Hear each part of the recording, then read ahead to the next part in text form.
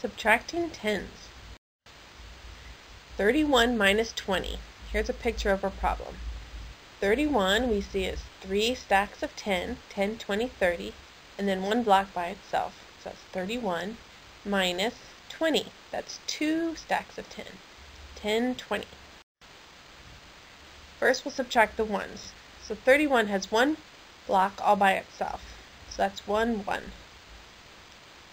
And then 20 has 0 ones. There's no blocks all by themselves. So we have 1, 1 minus 0 ones equals 1, 1. 1 minus 0 equals 1. Nice and easy.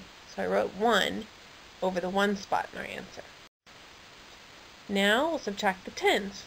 We have 3 tens and 31. There's 3 stacks of 10, right? 1, 2, 3, you can see that. And then we're going to subtract 2 tens. 20 has 2 tens. There's 2 stacks of 10s. So 3 tens minus 2 tens equals 1 10. 3 minus 2 equals 1. It's just like you were saying 3 apples minus 2 apples equals 1 apple. Okay, we're just talking about tens. So 3 minus 2 equals 1. So I put 1 in the 10 spot in the answer. So what is our answer? It's 11.